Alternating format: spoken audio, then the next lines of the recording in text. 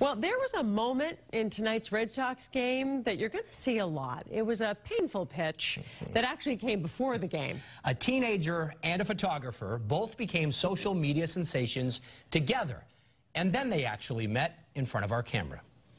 When 17-year-old cancer survivor Jordan Leandre strolled to the mound for the first pitch during the Jimmy Fund Telethon, it was emotional, special, awesome. No one was thinking about strikes or balls until this. Tonight's honorees, the 1967 Impossible Dream Red Sox, probably didn't think that was possible, nor did Jordan, who gave me the play-by-play when we met outside Fenway. As soon as it left my hand, I knew it wasn't going to go close to the plate. Just once I saw it hit him, I just turned around and put my hands over my mouth. Like, it's just, I couldn't believe it hit him there, of all places. This is the photographer's view. You can see the ball there just before sudden impact.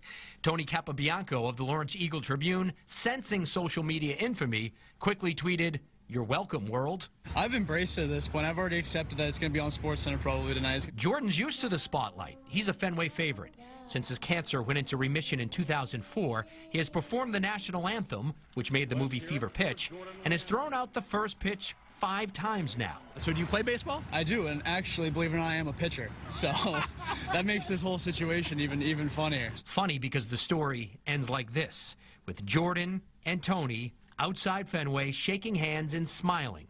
After all, there's no crying in baseball. And Tony, the photographer, was a good sport to take that picture for us because he wanted to meet Jordan, but said he couldn't actually do an interview. But he did tell Jordan he's doing just fine.